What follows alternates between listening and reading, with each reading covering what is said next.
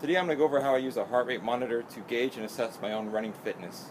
Now I think heart rate monitors are really good running tools because you can usually tie your heart rate to a given effort level, and then you can run at that effort level 1 week and then a few weeks later run at the same effort level, and if your times are getting faster, that kind of shows you're getting better. Your running economy and fitness is getting better.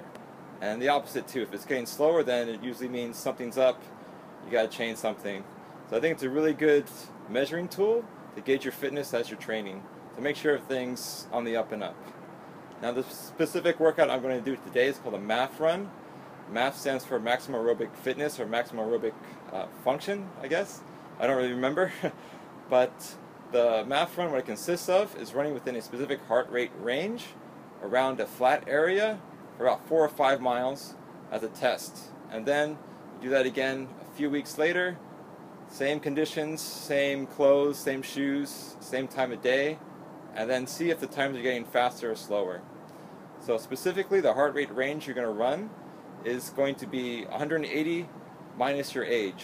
So I'm 33, so that's going to be about 147 beats per minute. So for those 4 or 5 miles, I'll try to keep it around 147.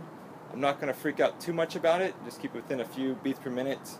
And I'll get 4 or 5 splits for that, and I'll use that for measuring next time.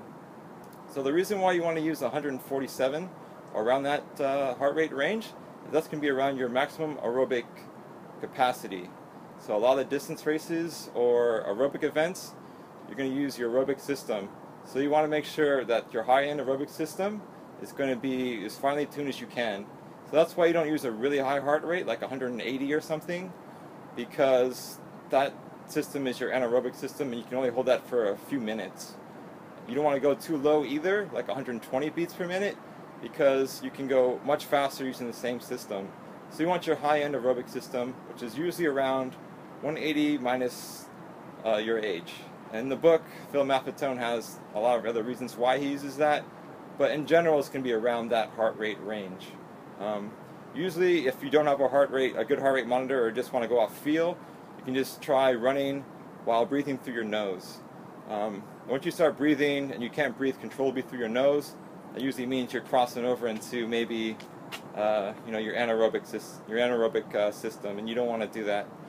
So I usually pick a flat area too, like this track, because I can see bigger time gaps or time changes inside a flatter track, as opposed to a hillier track where you can have the same effort level and get a little bit better, but the differences in improvement are going to be smaller.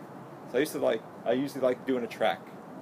So I'm going to start with this 4 or 5 mile MAF run today, and I'll see how it goes. If I'm in pretty good fitness, I can usually do 630 to 650 miles, pretty even. Today I haven't really been training that much the past 3 months. Probably going to do 7-10 miles for about the 4 miles, maybe worse. But we'll see. I'll give it my best shot, and we'll see how it goes. I just finished my 4 mile MAF test, and the results are pretty much what I expected. I did the first mile on about 7:01, close to 7 flat. Second one 7:06, 7:12, 7:16. So it's pretty close, averaging about 7:10 is what I thought. But the biggest thing that stood out for me was that I could tell that each mile I was getting progressively slower. So 5-10 seconds slower each mile. It's a pretty good indicator that my endurance isn't what it should be. Normally if I'm running pretty higher mileage, like maybe 70 miles or over, each lap is within 5 seconds of the next one. So it's going to be like 6:35, 6:37, 6:39. It's normal for it to go a little bit slower each mile, but the closer you can have them together, it just shows how much better your endurance is. So I still think I have a little bit of speed, since the first mile was around 7 flat, or maybe a little bit under. But definitely I couldn't hold it, as those splits were getting farther and farther away from 7 flat.